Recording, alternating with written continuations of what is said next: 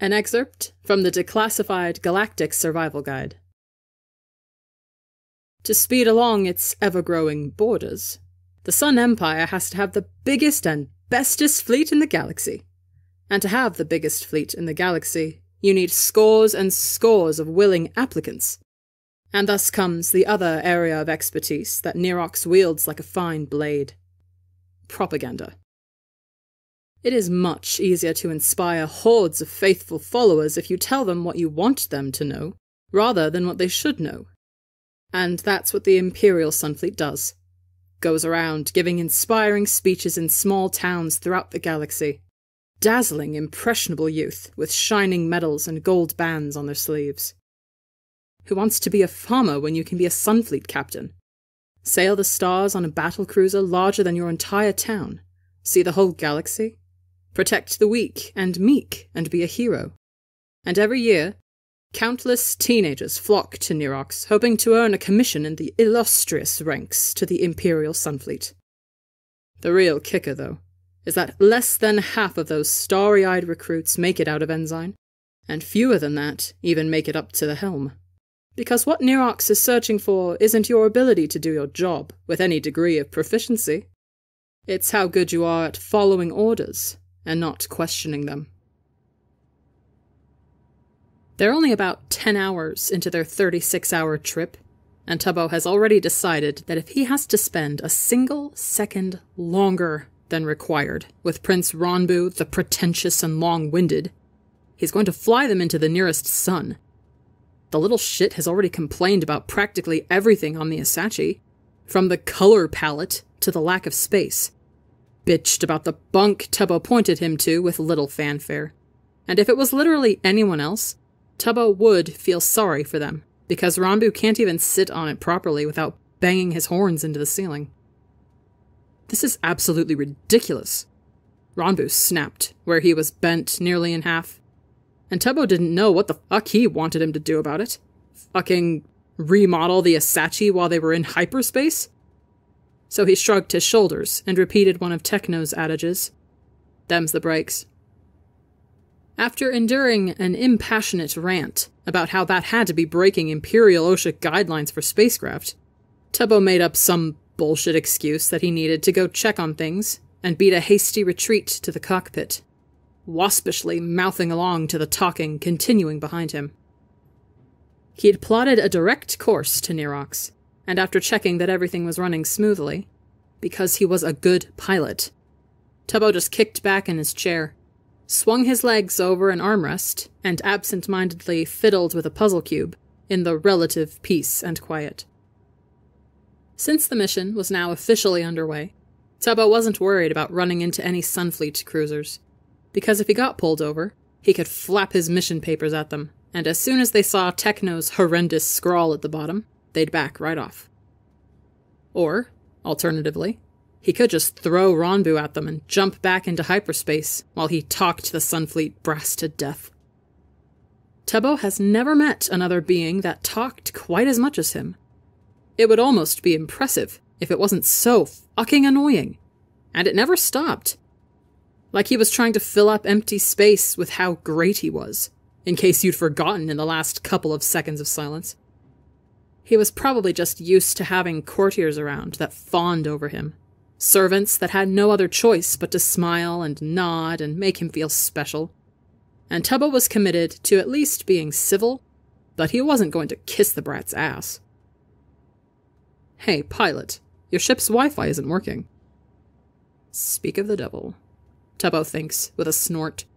Barely holds back a sigh as he calls, That would be because I don't have it. Seriously? Do you have any idea how expensive it is? I can't afford that. Tubbo shoots back, without thinking, forgetting that, of course he's got no idea. He is a prince from one of the richest planets in the entire galaxy. Probably can't name the price of a single item in the Asachi if his life depended on it. I've got a deep space transmitter if you need to make a call or something. No, thank you. Ronbu sounds a lot closer than he has been, and Tubbo sits up in apprehension, sees him hovering outside the entrance to the cockpit. Fancy-looking holo tablet clutched to his front, tail uncurling and curling around one of his legs. There is nothing Tubbo wants less than Ronbu in his cockpit. Just touching things with his stupid long fingers and sniffing in disgust at everything. Figures if maybe he plays along, he can get the asshole to leave him alone. Making an assumption after seeing the tablet, Tubbo turns back to his cube and adopts a very apologetic tone. If you need to download something, you're gonna have to wait until we get back to Nerox. Sorry about any inconvenience. Oh, no. I was just doing some reading for class. I'm at the top of my grade, you know. Scored the highest out of anyone in their second year at the academy last term. He pauses for a second, likely with the notion that Tubbo's going to praise him or something. But when he doesn't get any reaction, continues on at a fast clip. But this year I'm going to do better than the entire student body combined. I'll outscore all of them. Yippee, Tubbo says in deadpan, entirely absorbed in rotating the tiles on his puzzle, hoping Ronbu will take the hint and go away. But even with his lackluster response, Ronbu is not deterred in the slightest. I'm going to graduate early. No one's managed that for my major yet. It's a very rigorous program, by the way. One of the toughest at the academy. But I'm going to be the first. I might even go back for a second degree because how hard could it be, really? Queen's past, shut the fuck up, Tubbo mouths silently to himself, the hands that aren't fiddling around with the puzzle cube digging harshly into his sides, making him wince when he accidentally grips his left side too hard. But there's pent-up aggravation tingling throughout his body, and it's either dig his fingers into himself or start yelling. And then, after that, I'll apply for a consulate position and... Hey, are you listening to me? I'm trying to have a conversation with you, though maybe that's my fault for assuming you know anything about the academy. My apologies, Your Highness, but I'm trying to fly a spacecraft here. Tubbo snaps, throwing the cube down into his lap out of frustration, easily catching the implication that he's not good enough to get into the Sunfleet Academy, twists to look around his chair and jolts when he sees Ronbu's wandered into the cockpit and is standing behind the co-pilot seat. Tubbo has the sudden and horrible image of the royal brat sitting his glittering ass down in his co-pilot seat, chokes on the spit in his mouth, because no one has ever sat there, and no one ever will. The only person that Tubbo would ever want, 1,000 light years away, and he already said no. But thankfully, Ronbu remains standing, just looks down to how Tubbo's sitting, eyes flicking between the brightly colored cube in his lap to his legs thrown over the side of an armrest, and then up to where the autopilot is clearly visible on the HUD, looks somewhere by Tubbo's head, and arches a brow in disdain. I'm so much better than you, that look screams. You're the dirt under my heel. And Tubbo's fingers clench to the point of bruising on his sides. Never were going to be anything. The roiling mass of searing hot anger rising in him like a backlogged engine block. A nobody going nowhere. It's really complicated stuff. I won't bother you with an explanation, Your Highness. Tubbo simpers, batting his lashes at him, and he's expecting Ronbu to bitch and rage, maybe throw out some petty one-liners. But he goes absolutely still, body untensing in the weirdest way. It's like any personality he had is gone. And Tubbo's pretty good at reading people. You have to be to survive in this line of work. But he can't get a read on Ronbu at all anymore. Like he's completely void of emotion. Not a single sign of life in him. Ronbu tips his head to the side, with a vapid expression, disturbingly bland and congenial smile on his face. Naturally, I imagine it's quite hard simplifying your entire craft down to its most basic essentials, especially when it's something you are so familiar with, both inside and out.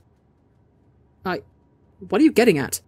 Tubbo snaps, feels like he's missing something here, and finally sits up to face Ronbu properly, who merely shakes his head, nothing but blank disinterest in his eyes. Nothing at all. I'm simply expressing an understanding of the limitations one such as yourself must subsist under. Right. Tubbo trails off uncertainly, brows scrunched together because it really feels like there's some conversation going on he's not aware of. But after he repeats what Ranboo just said a few times to himself, his eyes go wide. Wait, are you calling me stupid? Oh, I would never. What a terrible thing to say. Ranboo says, in a hollowly polite voice, turns on his heel without so much as showing a single sign of a comprehensible emotion, sweeps out of the cockpit with an airy, I'm going to try and rest for a while. Do work on keeping us on a stable flight path, if you can. Tubbo watches him go, with his mouth hanging open, heat rising on his face with how angry he is. And as soon as the door to the sleeping area swishes closed behind Ranboo's stupid golden heels, Tubbo hunches over, fists fingers in his hair, and screams soundlessly. Queens of fucking ages past, he hasn't been this blisteringly, achingly, completely all-encompassing furious in such a long time that he's a little lightheaded. Hasn't felt this out of control since he still had gold bands on his sleeves and wasn't his own person. He needs to hit something, to feel the sting in his knuckles and get some of this poisonous hate out of him. But they're in the middle of deep space, so there's nowhere for him to go, and Tubbo's not about to unload his frustrations on the Asachi. Feeling trapped and panicked and pissed off, he fumbles his handheld out of his pocket with shaking hands, and just begins typing faster than his enraged mind can keep up. To Dickhead. You wouldn't believe the amount of bullshit I'm having to deal with. This new mission is driving me up the fucking wall. I can't. And this fucking dick has the audacity to tell me I'm not good enough for fucking Sunfleet. Like they're not the actual trash of the universe. And he treats me like I'm some fucking backwatered idiot that just jumped in a flight seat and hit the ignition. I'm actually going to kill him, and the jail time will be worth it. Tubbo lets out a shaky breath and lowers his handheld. And he's still upset, hands tremoring faintly, but some of the frantic urgency to do something is gone. Tipping his head back against his chair, he takes a few seconds to calm down. Breathe in. Breathe out. You're okay. Breathe in.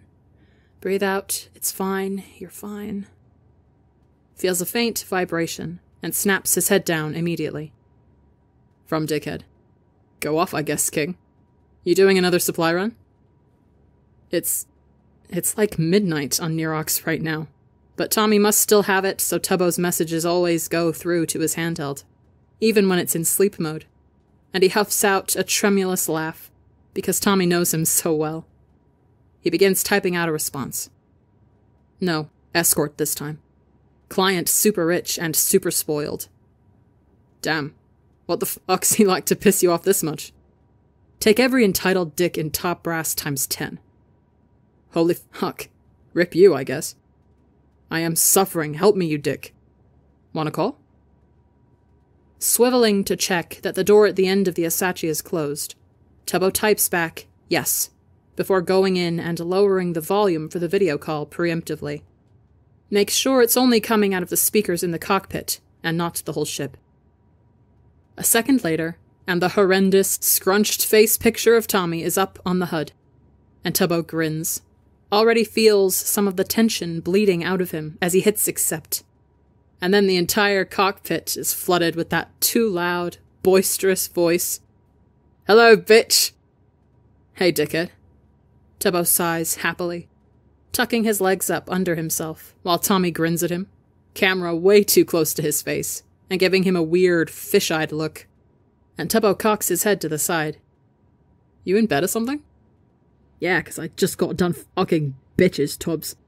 It was off the wall, you have no idea, man. You got a PT test tomorrow? Tubbo interrupts with a cheeky grin, and Tommy clicks his mouth shut, thuds his head back against his pillow, muttering sulkily. No. Maybe. Yes. Sucks to be you.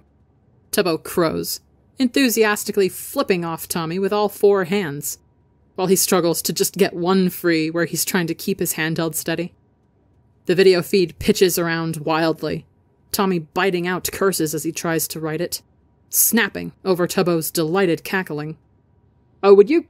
Shut up, you ass! You've got it worse than me if you're spam texting me this much." With a groan, Tubbo sags back in his chair, jerks around quick to make sure the door is still shut, and whispers as loudly as he can. "You've got no idea. He's really just the worst, Toms. You can't even begin to imagine." "Is he worse than Corporal Danza, the old pissbag?" "Oh, man, fuck that guy, but yes. I didn't think it'd ever be possible, but somehow he manages." Tubbo seethes, hands flying around while he rants, getting swept up in his frustrations. He's so spoiled. Thinks everything should just be fucking handed to him. Can't shut the fuck up about himself. It's insane. And on top of everything, he's so rude. Queen's past, he's like bitched me out the first time we met because I didn't use his title properly. Oh, for the love of creation. And he refuses to use my name. Just keeps calling me Pilot. Like I'm some sort of servant or something. Tubbo gripes. Hadn't realized how much had been bothering him until he'd voiced it. But now he can't stop thinking about it. How Ranbu acts like he's not even worth the energy it takes to exist. Fuck. Queens, I just hate him so much. Like it's so bad, Tommy, just the way he talks to me. It's like I'm back there. Tubbo stops himself before he can say any more. Eyes suddenly stinging, and he ducks his head. Thought he'd stamped all of that down, that it wouldn't be coming back up. But here it is, crawling to the surface with nasty little claws that sink into his mind and threaten to drag him back down there. Calm down. Get a hold of yourself. Sit down. Shut up. Do as you're told. Fuck! He barks, banging his palms against the armrests, completely and utterly infuriated to the point that it feels like he's choking. Like there's hands clenched around his throat in a stranglehold, and there's empty canisters at his feet. The scent of fuel reeking in the air, a match passed to him, but there's not. You can't go back there. You've got to calm down, get a grip. Remember what happened last time. No half measures. A wounded, overly concerned noise trickles in through the speakers, and Tubbo latches onto it, tries to stop thinking about the woozy smell of fuel and the acrid scent of chemical fires. Focuses on the smooth cadence of Tommy's voice as he starts speaking. "I'm so sorry, man. Fuck, I'd punch him right in the dick if I was there, mark my words." Tubbo lets out a shaky breath, looks up through bleary eyes, and tries not to sniffle super obviously. Because he isn't going to cry over this. Not because of stupid motherfucking Ranbu, Prince of Dicks. Tommy just smiles at him sadly, like he knows what he's thinking. Says softly, "It's gonna be alright, Tubbo. Just try and keep away from him. And I know it's hard, but don't let him get to you, man. You're the best pilot I've ever known and smarter than half the idiots in my class. This dickhead doesn't know shit." "You're only saying that because you know I'd shoot you otherwise," Tubbo mumbles, scrubbing the sleeve of his bomber across his face. Little bit of joyful pride kindling in his chest when Tommy barks out a startled laugh and cackles. "Uh-oh, big man over here with a scary gun." Looking back up at the image of his best friend's grinning face, stupidly warped by how close the camera is to him, makes such intense longing spike through Tubbo that he feels like the wind's been knocked out of him. It hits him then, the fact that he's going to be on Nirox tomorrow. We'll get to see Tommy in person, real and alive, and in front of him. And he must make some sort of face, because Tommy asks with a hint of worry, "You alright? You look like you just went really still."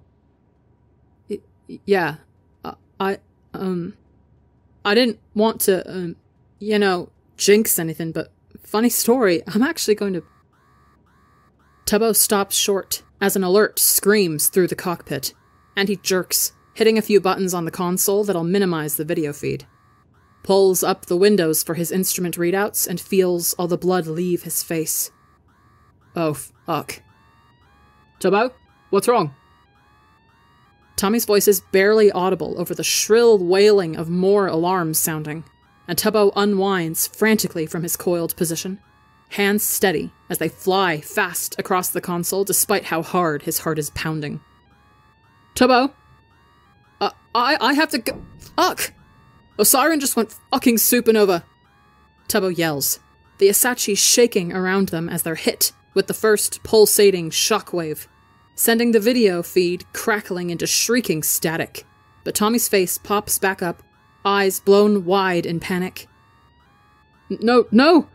Fucking no! Tubbo, you— Tommy screams, whatever he was saying cutting out as the Asachi is hit again, metal plating groaning as they're forced off their path a little, and Tubbo's got to drop them out of light speed or they're going to be ripped apart in hyperspace. He eases back on the throttle, engines winding down as the bright blur of hyperspace is replaced with the searing, red-hot light of Osiren in the distance. Thick bands of burning gases snarl off the surface of the star as it shudders, outermost layers expanding and contracting quickly as its core collapses, sending sheets of molten hot metals spitting out into space around it, and Tubbo swallows thickly. He spares a quick glance at Tommy, and it looks like he's going to throw up, tears collecting in his lashes while his eyes dart all around the screen. But Tubbo feels a strange amount of calm flood through him as he grins shakily, winking. Hey, I'm the best pilot you know, remember? You stupid— It's be okay for the— Odd, please. Tommy's breaking up too much as the radiation leaking from Osiren interrupts the transmission, and Tubbo's got to go. Needs to have all his attention focused on keeping them alive. Yells in the desperate hope that Tommy will be able to hear him. Love you, Tommy. See you on the other side. The feed cuts out with a sharp crack before he can end it himself, and Tubbo takes a shuddering breath as another shockwave hits them. Bits of debris from freshly destroyed asteroids streaking past like small, fiery comets. This is bad. Tubbo's never been this near a star when it's gone terminal like this before, and it's going to take some really tricky, really smart flying to get them out of this one. Dearly departed queens, I know I'm not the most, devout, but I could use all the fucking help I could get right now. Amen, or whatever. Tubbo hastily fires off, switching all of the controls over to manual, and takes command of the Asachi, veering them sharply to the side as another barrage of debris comes hurtling past, alarms blaring throughout the entire ship as they're swarmed with radiation. A chunk of asteroid roughly the size of the Asachi comes barreling towards them, blasted off its trajectory by a guttering wave of energy from the expanding star, and Tubbo hauls back on the throttle, flinging them into reverse and barely skating by its surface with a heinous scrape of metal. He misses the door swishing open amidst the noise of everything else, but it's still not a surprise when Ronbu is suddenly yelling behind him. What do you think you're— Ancients of the Deep? What's— Osiren went supernova! Tubbo calls back, jerking the yoke to the side and spinning around a smattering of red-hot chunks of nuclear-hot metal. Hears a loud thud and squawk behind him. You're gonna want to buckle up. He meant in one of the seats in the main cabin, but Ronbu stumbles his lanky ass further into the cockpit and drops into the co-pilot seat, buckling himself in with quaking hands. And Tubbo looks at him a second too long in the eerie red light, indignation breaking through the calm his mind had descended into. At least, until Ronbu flings a hand at the viewport and screams, Rock! Tubbo whips back around, loudly cursing as he's too slow maneuvering out of the way, and cringes at the rumbling, tearing sound that shudders through the Asachi, throws the throttle all the way forwards and sends them hurtling past a slowly spinning asteroid that comes sailing up from somewhere below them. He's desperately trying to keep his focus on everything that's happening, on swerving around pieces of debris that would tear through them in an instant, calculating how much he needs to course correct when Osiren shudders out pulsating waves of energy. But it's hard to do when Ranbu keeps muttering frantically under his breath next to him. Ancients. Oh, ancients. It's okay. It's okay. No, it's not. No, it's not. Oh, ancients, we're going to die. We're not going to die. Tubbo bites out, pulling back on the yoke and narrowly avoiding 2 pieces of asteroid that collide together, cutting back quickly through the small shards they send flying, some banging into the Asachi and making Ranbu wail. Ancients, we're dead. We're gonna die. We're not gonna die. Tubbo yells heatedly, miscalculating how much thrust he needs to use to ride out the next shockwave, the Asachi quaking around them as it's battered by solar energy, accidentally sends them smashing into a chunk of molten asteroid, and he smacks a palm into an armrest at the new round of alarms that's set off. Are you insane? There's no way we're going to survive this. Ranbu hollers, throwing out a trembling hand to wave erratically at the shitfest in front of them. I don't care what you think. No one can make this. Oh, ancients, this is it. I don't want to die. Can you calm down? Tubbo screams, but a snarling blast from Osiren hits them then, and Ranbu's stumbling stream of panic warps into a desperately scared wail that grates on Tubbo's antenna, hands white-knuckling around the controls as Ranbu yowls. Please, ancients, I don't want to die. Please, ancients, I'm so scared. What do we do? What do we do? Will you just shut the fuck up for once in your life? Tubbo screeches, hits the throttle backwards too hard, and hears Ranbu choke as he's jerked forwards, takes a deep breath and tries to calm his frayed nerves. He says, with vicious conviction, as he flies through a whole field of rocketing debris, "We're not gonna die. I'm going to get us out of this, so just shut up and trust me." Adrenaline is coursing through him like lightning, making all the hair on his body stand up on end, heart beating like it's trying to escape his ribcage, and Tubbo's hands are steady on the controls because he can do this. He knows he can do this, and mercifully, Ranbu decides to believe him. Or maybe he just passes out, but he's finally quiet, and that's all Tubbo could ask for. Osiren is nearing the ending stages of its explosion, lights suddenly receding around them as it collapses inwards into a swirling core of bright orange. And Tubbo bites the inside of his cheek hard, knows they only have a few minutes before it expands rapidly. They're so close to the edge of the blast radius. Tubbo dares a glance up at one of his readouts, calculating in his head how much longer they have. And it's going to be so close. He's only got one shot. Has to do this perfectly. One breath in, one breath out. Hands flexing around the controls, and Tubbo moves. The engines are a comforting rumble around him, their whining pitch rising and falling as he moves the throttle forwards, like a great beast inhaling and exhaling, the smooth glide of machinery trembling in the air like well-trained muscles, responding to Tubbo's touch without any hesitation. He knows this ship, knows it like an extension of himself, and it knows him, has never failed him before, and it doesn't now, moving exactly as Tubbo wants it to. There was only his heart beating fast, but steady in his ears, a grounding vibration like the Asachi working beautifully under him, hands sure around the yoke, controlled on the throttle, guiding them through the ever-changing minefield in front of him, his mind working quick and calculating trajectories faster than the rocks can move, gliding past everything in dizzying spirals. They clear the threshold at the last possible second, fiery light searing out behind them as Osiren enters the last stage of its explosion, knocking the Asachi forwards with a tidal wave of blistering heat and radiation, and sends them careening through space with a dozen alarms blaring.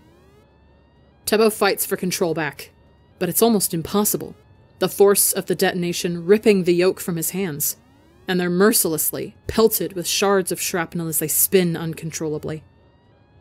Tubbo can hear the emergency bulkhead doors clang into place, Cutting them off from the cargo hold, which isn't good, means the hull's been breached somewhere, and he finally gets control over the yoke, spins them around fast, and flings the throttle all the way down, flooding the engines with fuel.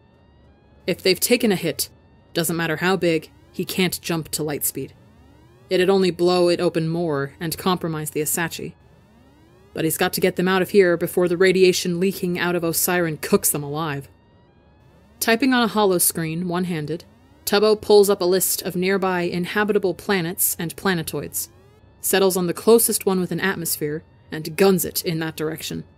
He does his best to dodge debris, but they're so small now it's hard to move past them, and a few more strike hard against the Asachi's hull.